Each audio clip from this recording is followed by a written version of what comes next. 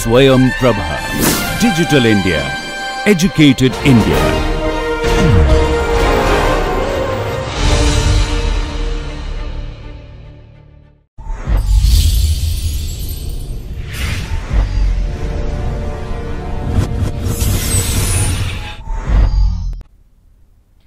Welcome to lecture number 11, the NPTEL online certification course on bioreactors.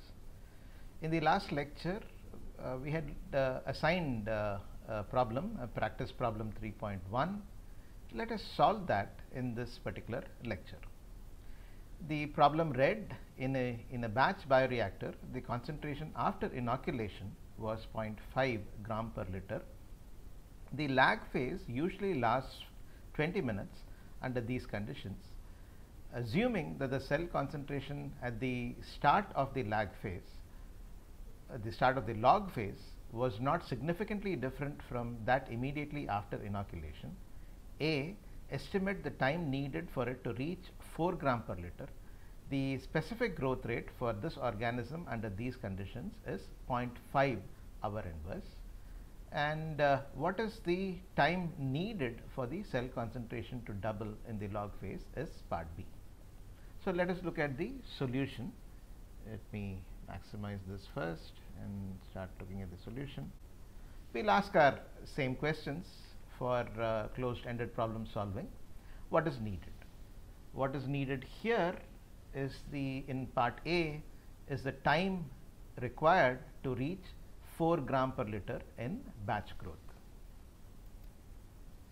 What is known or given? The cell concentration just after inoculation is 0.5 gram per liter. Therefore, that can be taken to be x naught. We are assuming that there is not much of a change in cell concentration during the lag phase. Therefore, x naught, which is the cell concentration at the beginning of the log phase, is also taken to be 0.5 gram per liter. The specific growth rate in the log phase is given as 0.5 hour inverse, which we are taking as a constant. The lag phase is 20 minutes, which is T0,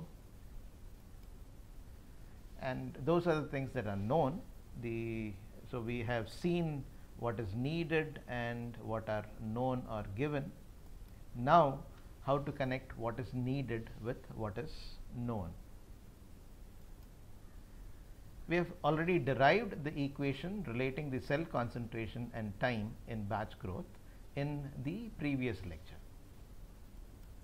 The equation was this: 1 by mu ln of x by x naught plus T0 equals the time. So we need time here. If we substitute the known values, we get 1 by 0.5, mu is constant 0.5 hour inverse, ln 4 by 0.5 plus T naught is 20 minutes, and our specific growth rate was an R inverse. So we need to work with a consistent system of units. In other words, the units of each of these terms must be the same.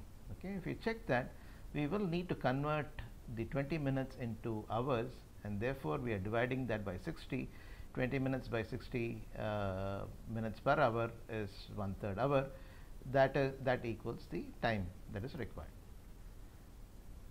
We have checked for the consistency in unit, each term having the same system of units, and the need for 20 by 60 we saw. It's always good to check the units of each term in an equation and ensure that it is the same. If we calculate this left hand side, we will get T equals 4.49 hours or 269.3 minutes. So this is part A, the time that is required to reach a concentration of 4 gram per liter, starting with a concentration of 0.5 gram per liter when the specific growth rate was 0.5 hour inverse. For part B, what is needed? The time for the cell concentration to double in the log phase.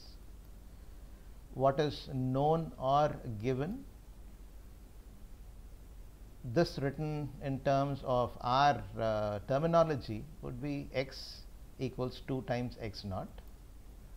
The specific growth rate is 0.5 our inverse, and how to connect what is needed to what is given. Since we are concentrating only on the log phase, the lag time is really irrelevant here. We don't have to worry about it. Therefore, 1 by mu ln of x by x naught equals t. We don't have to worry about plus t naught, which is actually the time from the beginning of the batch. So we are concentrating only on the log phase here. If we substitute the known variables, 1 by mu is 0.5, x of requirement here is 2x naught by x naught, x naught can get cancelled, this is ln 2, therefore ln 2 by 0.5 equals t. Ln 2 is 0.693, ln 1 by 0.5 ln 2, 0.6, this is a nice number to remember, 0.693.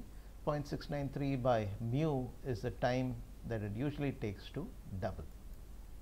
So that would turn out to be t equals 1.39 hours. So this was a straightforward solution. I'm sure many of you would have gotten this, and with practice we'll become much better. I think we will stop this lecture. This is a short lecture which kind of looks at the solution of the problem. When we begin the next lecture, we will take module 3 forward. See you then.